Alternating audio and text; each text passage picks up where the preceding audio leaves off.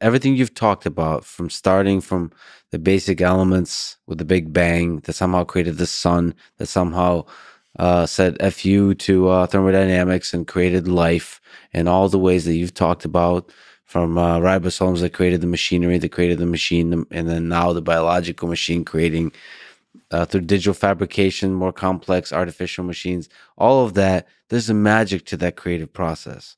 And we humans are smart enough to notice the magic. So you haven't said the S word yet. Which one is that? Singularity. Yeah, I'm not sure if Ray Kurzweil is listening. If he is, hi, Ray. Yeah. But I have a complex relationship with Ray because a lot of the things he projects I find annoying. But then he does his homework, and then somewhat annoyingly, he points out how almost everything I'm doing fits on his roadmaps. Yeah.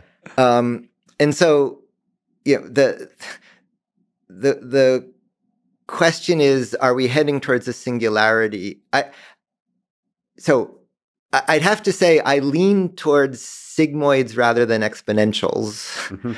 But we've done pretty well with sigmoids. Yeah. So sigmoids are things grow and they taper, and then there can be one after it and one after it. So, you know, I'll pass on whether there's enough of them that they diverge.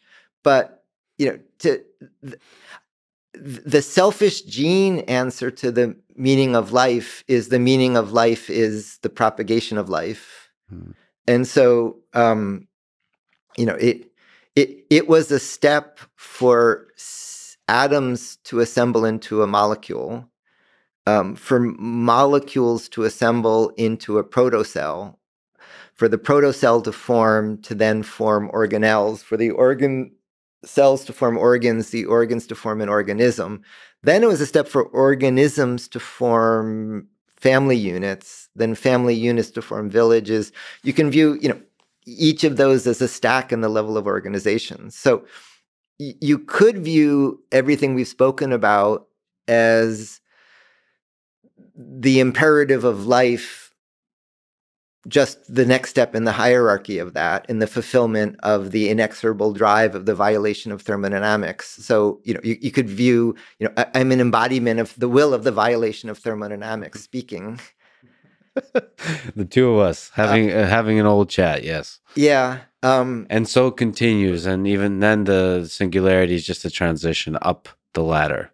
There's nothing deeper to consciousness than it's a derived property of distributed problem solving. There's nothing deeper to life than embodied AI in morphogenesis.